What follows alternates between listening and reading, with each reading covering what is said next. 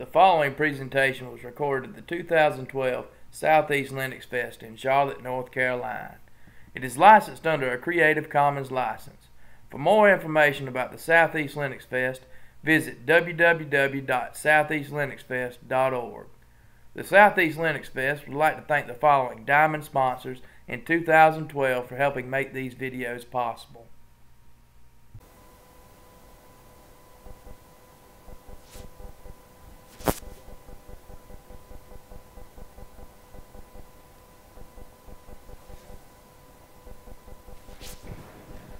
Great.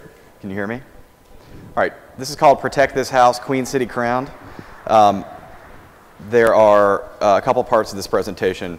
I'm going to go over a little bit about the Collegiate Cyber Defense Competition, a national and regional competition where UNC Charlotte competes in yearly. I'm going to talk a little bit about leadership, how it relates to computer security, and some great stuff that happens during the conference. And halfway through, I'm going to hand it over to our Linux admin, Daniel Colson, to go over how you leverage Linux in a defensive competition and how to make it effective. So a little bit about me. I'm a senior at UNC Charlotte, majoring in software and information systems. I run the Computer Security and Ethical Hacking Club. I volunteer here in Charlotte on the ISSA board. I'm a sysadmin in Charlotte, North Carolina. I'm co-captain of the team, the competition team that you're going to hear us talk about today. Just finished up an internship with Microsoft and do a lot. I'm a Windows admin, so I hope none of you guys hold that against me here. But our entire team comes from the club that we have at UNC Charlotte. It's our Computer Security and Ethical Hacking Club. Started in 2009 by 8 or 9 kids who just wanted more out of their classes as far as hacking and computer security went. Now we have over 100 members, and we're the flagship organization of our college. We have the highest GPAs. We were nominated for Student Organization of the Year last year.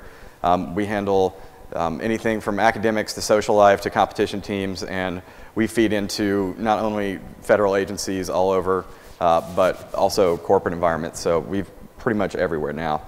The competition is pretty much billed as one of the most relevant computer security competitions out there today. This is not like your traditional ICTF, which is what most of you are probably familiar with. This is a defensive-based competition where the goal is to provide sort of a business-like environment, and they say that it's a year of IT's work, pretty much put into 72 hours straight. The teams here, just to talk a little bit about how it's set up, is they're set up into different regions, just like any other sport. What? Okay.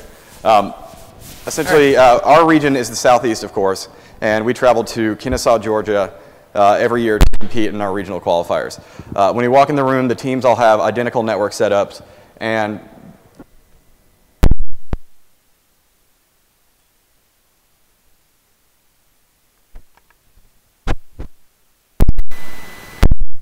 services are running. They're essentially green, per se, but they're barely working. They're essentially hanging by a thread. There's malware all over the network. Things are terribly configured. Even some years we have physical vulnerabilities we have to find, like a rogue access point in the room, a ghost keylogger, a physical device installed on the system, and one year an Ethernet cable actually mirroring every single packet of traffic we had out to the red team. So I'm sure that was useful for them. I'm glad we found it pretty quickly. We were scored in 3 different categories throughout the scope of the competition. Each category is worth 2,000 points. The uptime and business injections, and I'll talk more about the business injections later, all start at 0, and there's 2,000 possible points we can get out of each category. The defense, we start with 2,000 points, and then every time we're hacked, depending on how we're hacked, points are subtracted from that as well. The services we maintain are shared on both Windows and Linux systems. We have 8 team members, and at the regional competition, we were against 10 schools. So it all sounds pretty straightforward, except there's a catch. In fact, there's lots of catches. We're behind a proxied internet service. We get no sites or any outside access to Google or anything like that except for written requests. So before the competition and during the competition, we request things like operating system updates, like Ubuntu repositories, Microsoft Windows Update, download.com, essentially any resources we need have to be approved and we have to justify that. The red team is incredible. I'm not going to do any name dropping up here, but these are professional penetration testers from all over the country and actually all over the world. And essentially we have about 1 hour to get our ducks in a row and come up with some sort of recovery plan before the red team relentlessly starts hacking us and doesn't stop until 48 hours later. Nothing is out of scope for them. They're allowed to social engineer us. They DDoSed us for a while. They inject malware on systems, completely deleting systems. We'll go over a lot more what they've done later, but they are intense and they are there to win as well. The thing I think that separates this competition from other computer security competitions are the business injections.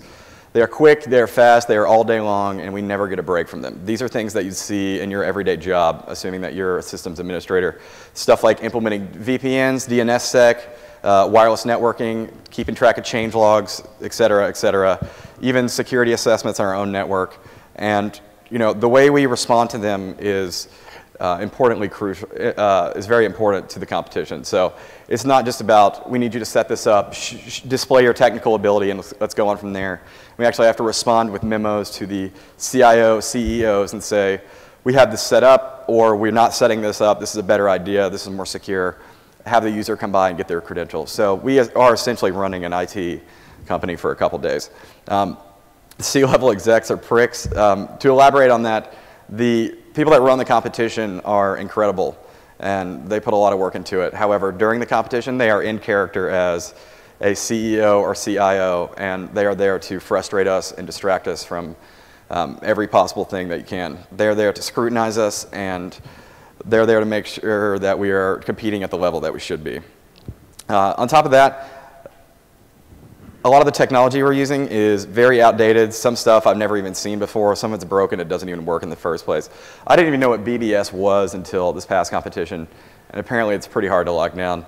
Same with Server 2000. I don't know how anyone would protect against that, but I did not have a good time. We have Juniper's up there. So usually we get a network topology beforehand. One of our younger students, we thought we were getting a Cisco ASA to monitor network traffic and block against stuff. So he spent about 4 weeks learning everything you possibly could about an ASA. And then we show up, and it's a Juniper firewall. So he started to learn Juniper as quick as he could, but that was pretty frustrating. Like I was going over earlier, this is all about our response to things. We have to be professional. This is not a rack and stack kind of hacking competition where you're throwing everything you can at something. This is a lot based on what you see in a business environment. So we have to document everything we do. This is either through change logs and documentation. We actually have an entire person dedicated only to doing paperwork. Whether it's the red team or the white team, or even at SECCDC, the power completely shutting off during the competition for a couple hours, distractions are constant. This includes them saying memos where your team captain is sick and has to leave the room for an hour, having to go to meetings, red team running in your room and taunting you and making you feel infinitely small, doing paperwork, documentation, all of that is a distraction for what we're doing technically during the competition.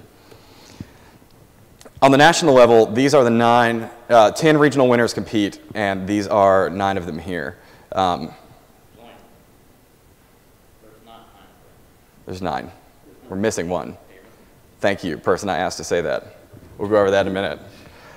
Is anybody alumni from these schools? We got Air Force Academy, Alaska Fairbanks, RIT. We have any alumni? Good. We don't like those people. The 10th regional winner is, of course, us, UNC Charlotte. At the SECCDC this year, we were awarded first place, and not only that, we were awarded the best in defense and best in uptime. This is my favorite picture from the competition, tweeted by the director. For anyone that knows, this is Nagios, an overlay checking on the services that we maintain during the competition. That ranges from everything from Active Directory, DNS, multiple Linux websites, e-commerce. So this is monitoring our services. Red is obviously a bad thing. If you'll notice, the top right is the only one that's completely green. That's the end of the competition, and that is UNC Charlotte. The rest of those people have gotten pretty well hacked, it looks like. So this is the topology that we deal with during the competition. We have workstations, just like you would in a corporate environment. Some of them running Windows XP, some of them Vista, some of them 7, some of them Windows 2000. And we maintain multiple services. We have a website running on Windows IIS. We have Linux database, MySQL, an e-commerce server. We have a Linux secondary DNS, a Windows Active Directory DNS DHCP server, Windows email server as well. This is what we are charged to maintain during the competition, and we do it with a certain structure for our team. This is kind of a breakdown of what we have for our 8 members. We have a captain focusing on business injects and all their professional courtesies to the CIO, CSO during the competition. We have a co-captain who this is me, who happened to be the Windows admin at the time. We have 2 Linux admins, a backup Windows person, the memo, someone dedicated only to paperwork, a network person, and a gopher, basically to handle anything and everything that we don't have time to do during the competition. So with that being said, we have kind of tailored this presentation to meet the SouthEast LinuxFest, and I'd like to introduce our Linux admin, Daniel Colson. He's 19 years old, kind of like half of our team. We have a very young team right now. He's an incredible asset we have, and he's going to talk for about 15 to 20 minutes on how Linux is used during the competition, successes, failures, working with weird technology. So, Daniel. Yeah. Yeah.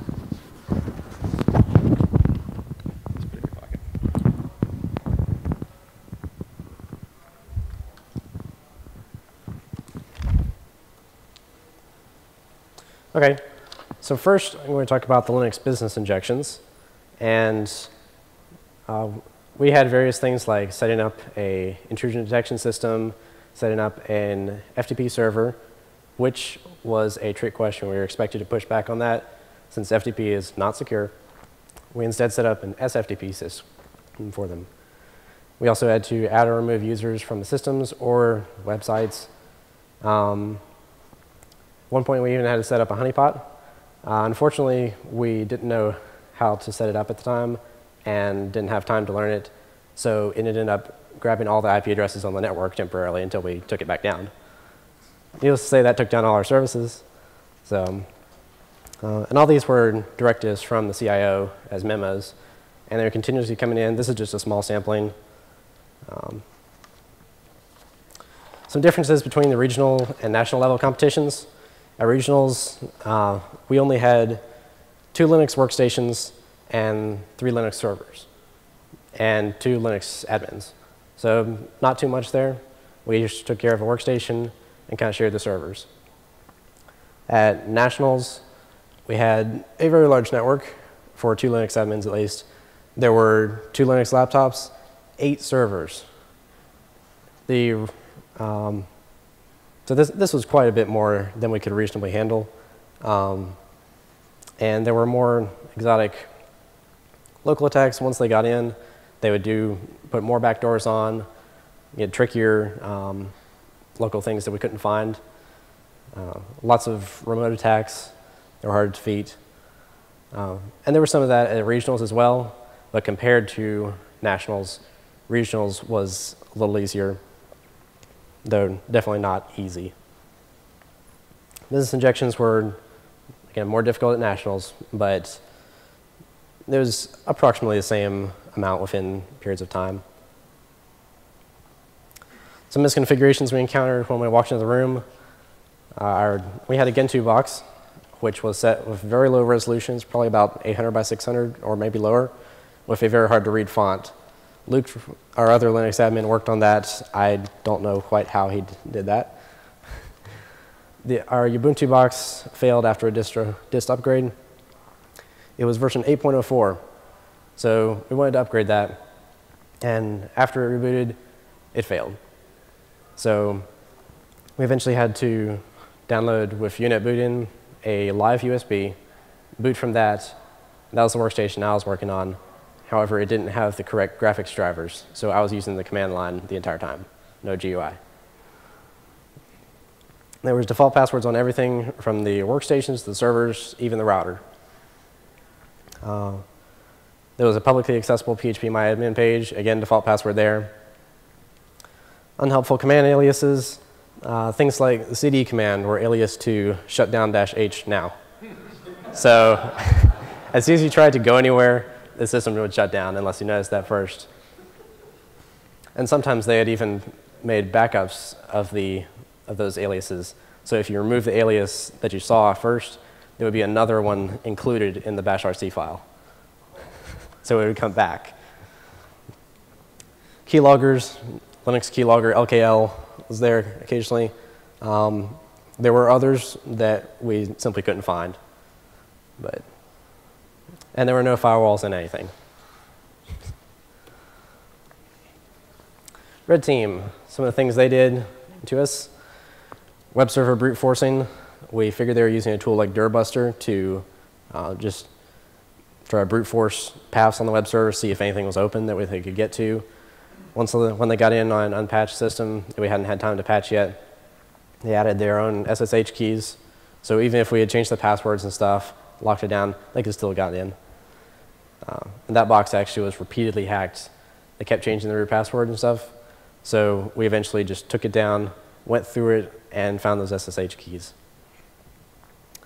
They also, as Zach mentioned, they DDoSed the web server with hping3 using an SYN packet flood from randomized IP addresses. So we couldn't just say, oh, this is the IP address that's coming in on block.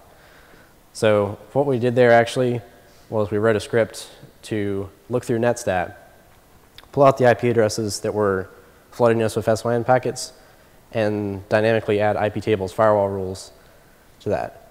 And surprisingly, it worked, and we were actually the only team successfully defeated that. They, as I mentioned, they changed the root passwords. Once they would get in, they would change things, shut down services, and change root passwords, which we'd have to take systems down to single user mode, change the root password back, and figure out how they got in. Though on virtual machines, we could occasionally re-snapshot them back. PHP web backdoors and web shells on the web server. Some of these were helpfully named backdoor.php and things like that. Some of them were not so obvious also. More Red Team. They ran an rm-rf on our entire web server and took the whole thing down. Fortunately, we did have an image from the beginning of the competition, and eventually we were able to put that back on there. This is not a virtual machine, by the way, so we couldn't just re-snapshot it. Probably my favorite, and least favorite, of course, thing they did was an MBR virus. So once they got in, and we saw a script going that quickly downloaded an executable, about 10 seconds later, the system rebooted, and the master boot record had been overwritten and edited so that when displayed, it would say, display the message, "This box has been pwned by Mookie. Please contact Best Buy technical support for assistance." So that was quite interesting. Fortunately, that was a virtual machine. We were able to re-snapshot it back and try to fix it. They dumped our MySQL databases. We had customer databases that we were supposed to protect, and we didn't always. This was, again, they were able to get in sometimes before we were able to patch the systems. For example, in the regional competition, where we had a proxy server there, the Debian security updates were not in the list, and we were not able to get those until the second day. So they also, at Nationals, again, there was a lot of stuff at Nationals that was more exotic, sort of, that we had never seen before. None of our team really had any experience at Nationals before, so. They had infected system services.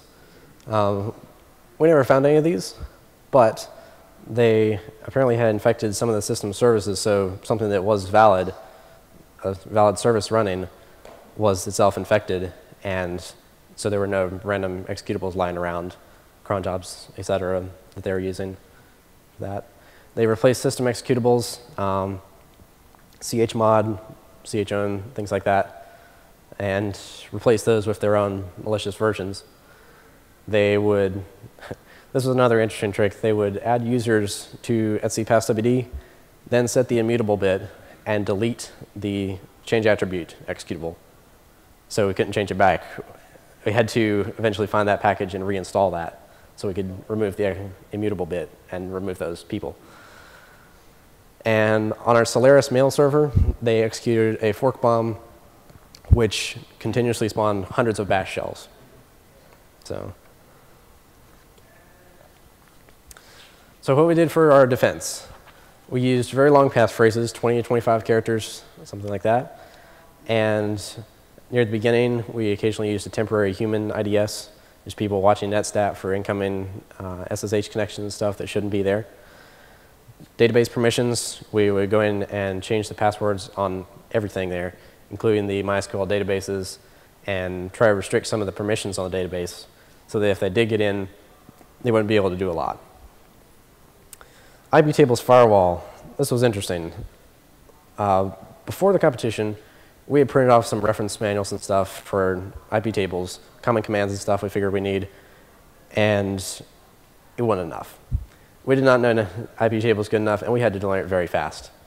So we will be using, we know IP tables better now, but we will also be using UFW to help with firewall rules next time as well. And of course, we performed security updates when we got them.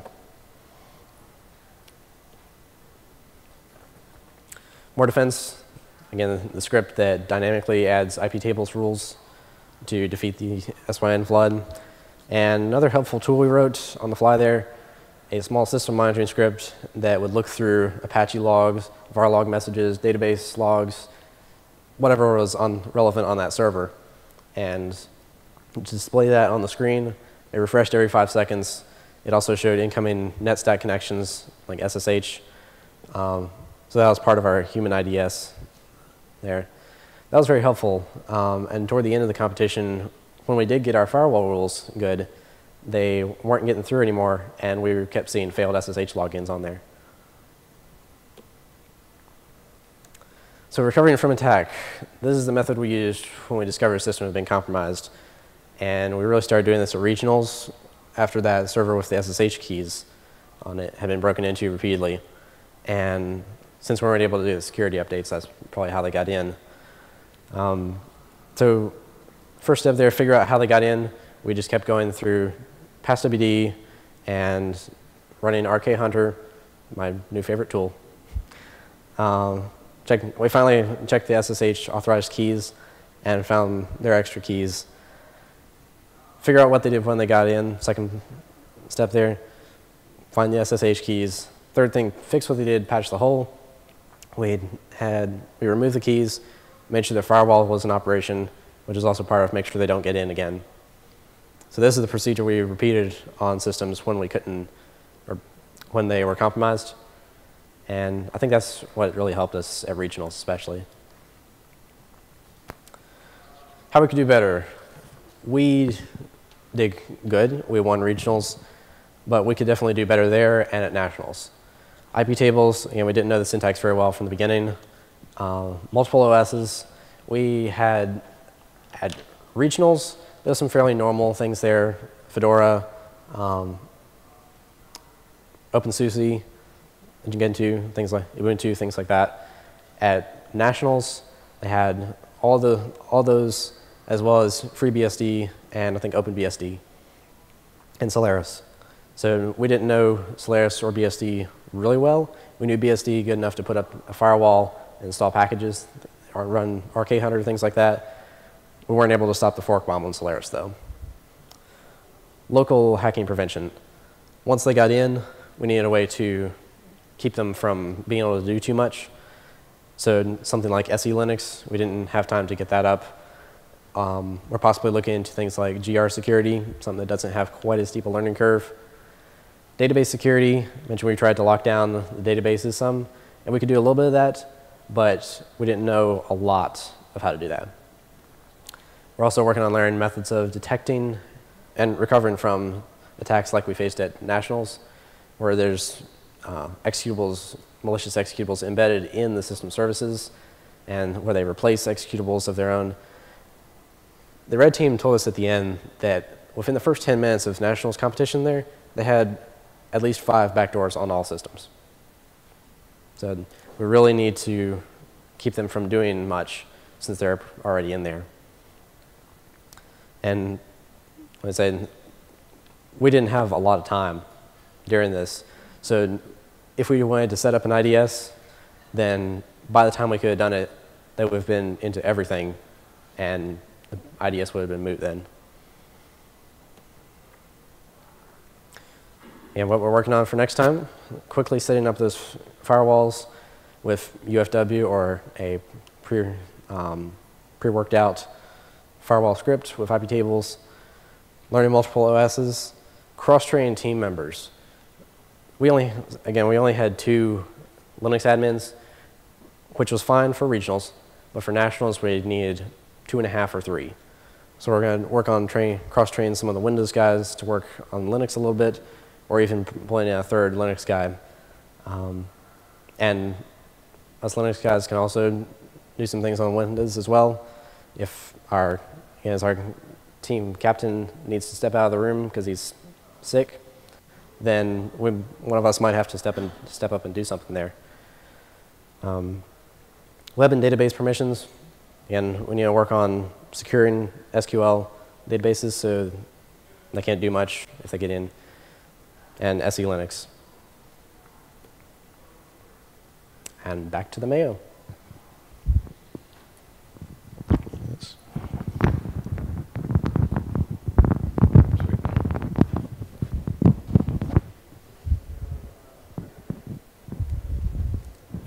All right, so that's pretty much the scope of Linux and how it's used during the competition. Although we had 2 Linux admins, both of them were 18, 19 years old, so I think they definitely held their own at a regional and a national level, and we're very, very proud of the accomplishments that they've had there. This competition is designed to frustrate and overwhelm, so a lot of what we had to do there is work on our leadership and teamwork. I think this is something I want to go over a little bit about kind of what we do there and a little why it's different. All of us obviously deal with this if you work with other employees, whether you are the leader or just a part of the team. It's different with IT people. I'm one of the classically leadership trained, sort of how people work together in committees or small groups. And what I've noticed is it doesn't work as well or sometimes at all with people that are very technology minded. We are different than most people. And by that sense, in small groups, the ways that we communicate and the ways that we're inspired are different as well. You know, introverts, maybe odd self-confidence or perhaps more self-confidence, highly intelligent, they require a different kind of stimuli to keep entertained in that kind of situation. If I interviewed everyone in this room and asked them what a great leader was and what they saw in great leaders, everyone would obviously give me a different answer. There'd be a couple common answers between you all, but everything, for the most part, would in fact be a little different. And by that respect, a different leader should be a different leader to different members of the group. I think if you interviewed the team members of a group, they should say that a good leader actually has, that their leader was in fact different people to them depending on the situation, and they would all give a different opinion on what they did that was most effective. Put up there, technical ability is important, respect is more important. This is sort of way more relevant in sort of a competition setting where we are extremely overwhelmed and in the weeds. You need to be able to trust your leader on a technical basis, but also sort of an organizational standpoint to say, everyone, you know, this is what we need to do to get out of the situation. We all need to work together and inspire each other to move through the process. I put the word Ubuntu up there, and it's probably not what you're thinking it is, the amazing operating system that it is, but Ubuntu, one of the translations for it is actually, I am what I am because of who we all are. And in its very team-based setting, I think it's important to keep remembering that. You know, I asked earlier if everyone would say different qualities about what a great leader would be, but so why would you adopt the same style when dealing with different kinds of people? Every single member of my team, and I assume your team, responds differently to different actions. So by that merit, I think it's important that inspiration is met by different stimuli.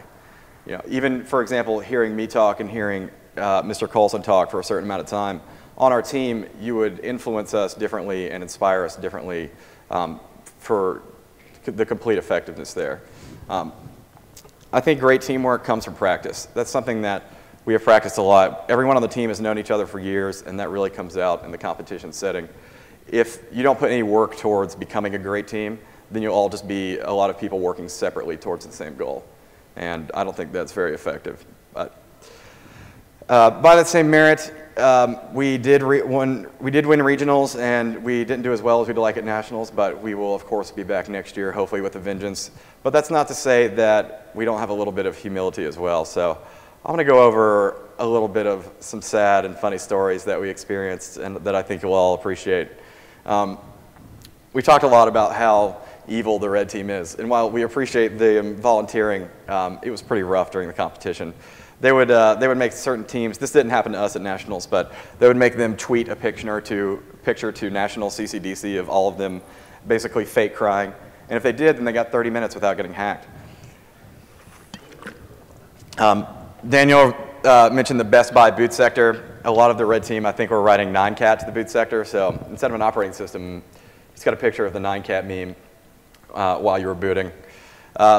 This was from 2 years ago, one of my favorites. The red team was hacking and defacing websites, except they felt so bad for the team they were attacking, they actually defaced it with instructions on how to not let it happen again.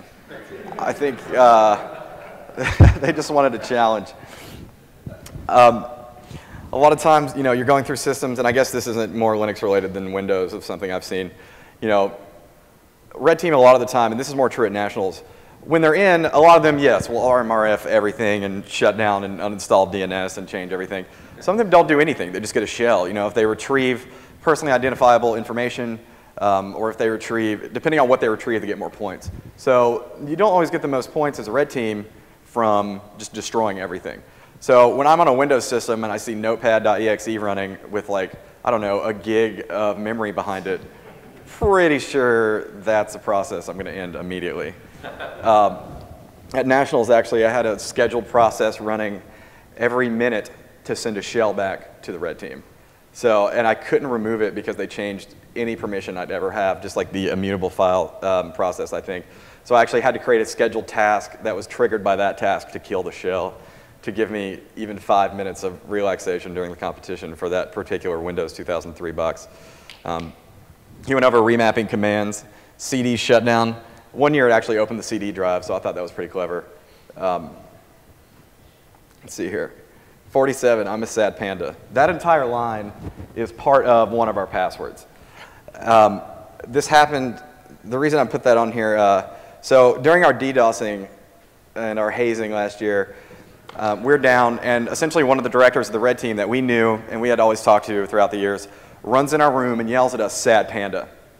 And we're like, oh, that guy's a jerk, whatever. Then he leaves, and I think our team captain a couple minutes later was like, oh my God, that's the root password to our intrusion detection system. So, yeah. And that is a classic red team move. I mean, it's happened before. So, essentially, when you get hacked, at CCDC, it's not, of course you've heard, it's not if you're going to get hacked, it's when. Well, CCDC, it's not really when, it's all the time. So it's what you're going to do when it happens. So every time we get hacked, if we do an incident report and we do it correctly, we receive half the points back that happened for that attack. So we went through the logs and we looked for everything we could, and we filled out an incident report. Director of the hackers, you know, came in and yelled our root password to the entire team and then left. And we had no idea how they did it. We couldn't check anything. So after the competition, I remember talking to him, and I went up to him and I said, so I found everything, you know, we found so much that you did, but we couldn't find the IDS thing. How did you get our root password? He goes, what are you talking about? And I said, you yelled sad panda. That was one of our passwords. He goes, no, I just say sad panda all the time. So it turned out to just be a complete coincidence. So we quit using memes as passwords and have moved on to SpongeBob SquarePants. We'll have to find something else for next year. Hazmat suits. As I've said multiple times, this competition is meant to overwhelm. There's a lot of other things besides technical proficiency going on in the room. 2 years ago, we walked in the room and there's a box of hazmat suits in the back. And they're actually just painter suits, but they were built as hazmat suits. And I think they were built for a person that was about 4 feet tall. So I don't know where they got them, but there was a lot of emergency response. There was an emergency response plan that we had to be ready for and read through the bulletins and whatnot. So at some point they ring an alarm and apparently there's a hazardous material spill in our building. I guess it'd be a situation that you'd run into if you worked at IT security at some high military base or whatever, but you essentially had a minute to put on your hazmat suit. And some of us that, you know, are not this big or were having trouble with it. So if you didn't get your hazmat suit on in time, you were infected and you have to leave the room for an hour. So that was one of my darkest moments, was being kicked out of the room where I had hours and hours of work to do, sitting outside in the rain alone in a hazmat suit. That was pretty depressing. RDP battle over Active Directory. So this is one time that I was really thankful that the guy that was hacking me was so good at Linux and so terrible at Windows. I believe, before we had updates, he did a pass the hash attack on my domain administrator account. And actually, even before that, when we were outside talking, he told me that he had my domain admin account, or he at least knew the username. And he didn't even know my name, and he goes, yeah, what's Zach admin? And I was like, oh my God, so I had to change that up real quick. But at some point, he did a pass the hash attack on my account, and he locked me out of my domain controller, deleted any other account for me to actually get into the domain controller, and then locked me out of my workstation that I was working on to access the domain controller in the first place. So I essentially have to hack back into my own workstation. And it takes a couple minutes for me to basically get in with an account that's not a domain admin and escalate my privileges up to where I can see what he's doing. Finally, regain control of my own account, and he's sitting there not using Active Directory how you're supposed to and trying to uninstall DNS. So his not knowing how to shut down my domain bought me a couple minutes for me to hack my way back in before he destroyed my entire network. Why are we yelling at each other? This is just something silly. You know, when a lot of communication, and this goes into the next point too, where not to put software. The memo guy is one of the most underappreciated people during the competition. You cannot win, you cannot even compete without doing paperwork. So the memo guy, it's important to communicate with him at all times. So what we're trying to do during the competition is document what we're doing, and he's working on either remediation from us getting hacked, or he's working on change logs, or he's working on a business injection response. So I'm yelling at him at one point, and we realize we're talking about the same thing, and there's no reason to yell at each other. But where not to put software, the CIO of the competition, who of course is in character as, you know, a hard ass at the time, comes in our room, and he goes, "Team captain, come down here now, stop everything." So, you know, you kind of walk down there, tail between your legs, and he told me, "I don't know where you're putting software, but you need to quit. You need to stop it right now." And he hands me a memo that we wrote, which was a URL request. And apparently our memo guy at the time wasn't very proficient with Linux, because when I read it, it says, "We would like to request the Ubuntu suppositories for updates." So, not repositories, but suppositories. So clearly we have rectified that in every sense of the word since that happened, but that was pretty challenging, and we got hazed for that. They used to make us wear cheese heads when we do something stupid and take a picture. They're all about the hazing there. But that's all we've got for now. That's some of the humor we use to try to keep sane during the competition. We would love any of you guys to come volunteer or come hack us on our test networks or offer any kind of training. Obviously, we're a nonprofit. We're an organization university, or within the university, rather. So any kind of contact or any support, any feedback would be absolutely fantastic. Or if you just want to stay in touch, here's my contact information. Does anybody have any questions? I think we have a little bit of time left. I know a few years ago they were using VoIP systems at National. Did y'all know that? Yes. So one of the curveballs that they, oh, he asked if they were using that, if the, he said they used VoIP systems at Nationals and asked if we had encountered that. We had, and there were a couple of teams that got hacked through that. We did not. Although, you know, I said that we were scored on 3 categories at regionals. The 4th category that they added at Nationals this year was essentially customer service. So we had an orange team, essentially our customers, we were running their websites, pretty much prank calling us every hour and distracting us as well. There's a meme online I'd encourage you to look at called Blue Team Bird, which essentially is all the stupid stuff that happens to the blue team and mistakes they made. And one of them, and I don't know which team it was, but apparently the red team had changed their caller ID to the black team, which as far as I know is not a team at all. And they were calling and asking for root passwords to systems. The red team was calling them and going in through there. But yeah, we had a VoIP system. It was We never got hacked on it, but I know a couple teams did. Any other questions? I think black team is the build team. I saw one blue team bird that apparently the red team or the white team had a quadcopter with like a camera on it or something. They were flying into teams' rooms. And apparently one of the kids tried to use a Cisco ASA 5505 or whatever it's called to bat the quadcopter out of the air. So yeah, they pretty much do everything they can to distract you during that, including aerial video surveillance. So we had, one year, I think I was the captain at this point, we had someone in a Kennesaw, the competition happened at Kennesaw State in Georgia. We had someone in a Kennesaw polo come up to us and say, we're doing some blasting outside. We need to take pictures of your room. So of course we are on paranoid, like DEFCON 5 alert level. So I'm like, absolutely not. Get the hell out of here, red team, you know, trying to see what we're doing. And we even put an incident report, and I asked one of the administrators of the competition later, I'm like, yeah, that was pretty sly. And he was like, no, those people work there. You probably should have let them in the room. But, you know, no harm, no foul, I guess. So, any other questions? All right, well, you know, we're your sports team. If you can't count on the Panthers, hopefully count on us to do well for you. And we appreciate you letting us come here and talking about our successes and our failures. And yeah, it's great to be a part of it. All right.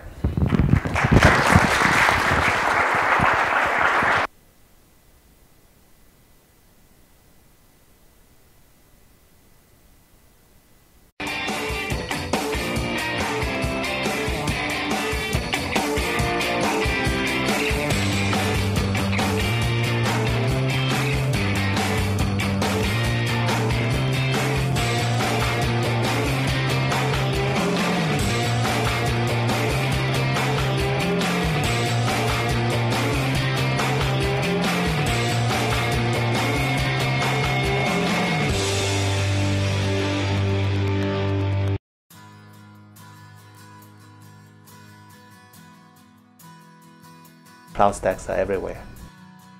This is the way to better utilize all your resources, and it makes managing all your resources pretty easy.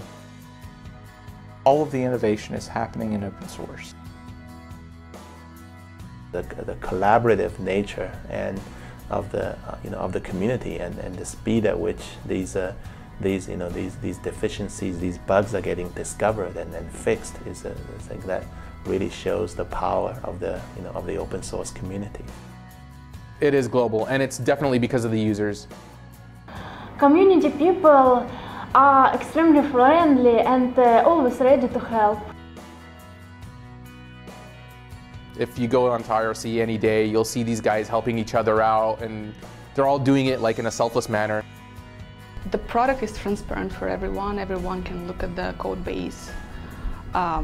Everyone can see how CloudStack is being built. Nothing is proprietary. Everything is open. In many ways, it's absolutely vital to the ongoing health of CloudStack.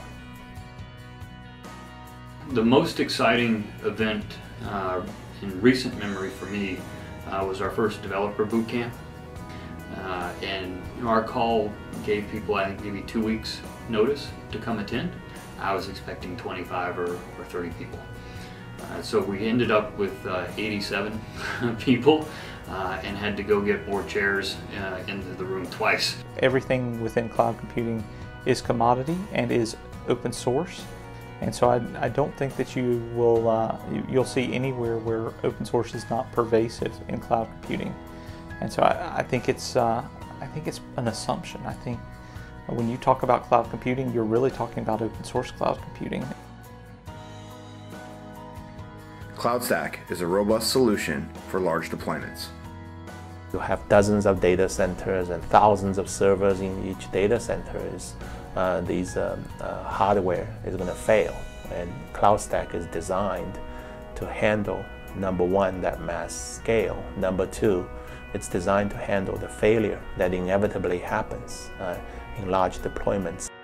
We started working on CloudStack over 4 years ago, and it was the original set of people working on it had a background of delivering software to telcos and service providers. lots of QA, lots of users actually using it. High availability is the key feature. Multiple hypervisor support, different network models. You can pick up whatever suits you better. CloudStack management server can be deployed in different physical machines. It definitely has a huge footprint. It's being deployed everywhere. There's a major movie studio that they were using CloudStack. They were using it to transcode video, and I thought that was terribly fascinating. What I found more fascinating is what they did during lunch, where they would spin up 50 or 60 game servers. Then as soon as lunch was over, they would destroy all the instances and go back to doing real work. CloudStack is vast. It touches so many different aspects, and there's no one person that's kind of like a master of all those realms. I think CloudStack as a project is going to be one of the leaders, simply because it's some of the most featureful and robust platforms out there. I don't see any limits to the CloudStack.